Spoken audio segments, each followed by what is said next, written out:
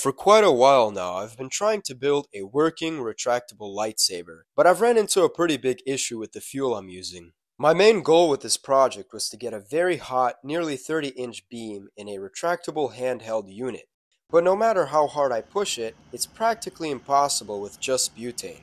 I even tried adding MAP gas and pure oxygen to the fuel tank, and was still limited to about a 25-inch beam.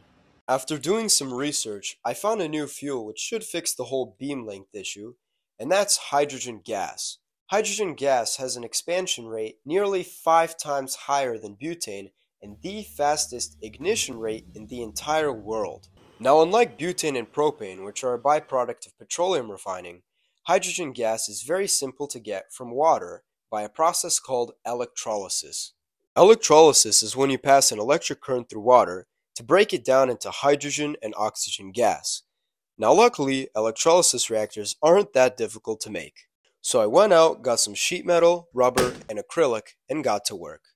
I cut the sheet metal into little discs and drilled holes in them for the water to flow, cut some gaskets out of the rubber to separate the sheet metal, and cut a base plate in the acrylic to hold the entire reactor together. I added some bolts to tighten the reactor cell, and screwed in a hose adapter to collect the produced fuel gas. And just like that, the reactor is ready. Now, I didn't have any salt or baking soda to use as an electrolyte, so I tried using strontium chloride, which was a terrible decision. It corroded the inside of the reactor and the rubber gaskets, causing all the water to spill out everywhere, and basically destroyed the entire chamber. It formed some weird brown and black goo on the inside, which is very difficult to clean off. And even after cleaning, it's still going to take a ton of sanding and polishing to restore these steel sheets. I guess this is a pretty good lesson not to use highly corrosive chemicals in a reactor made mostly of plastic and metal.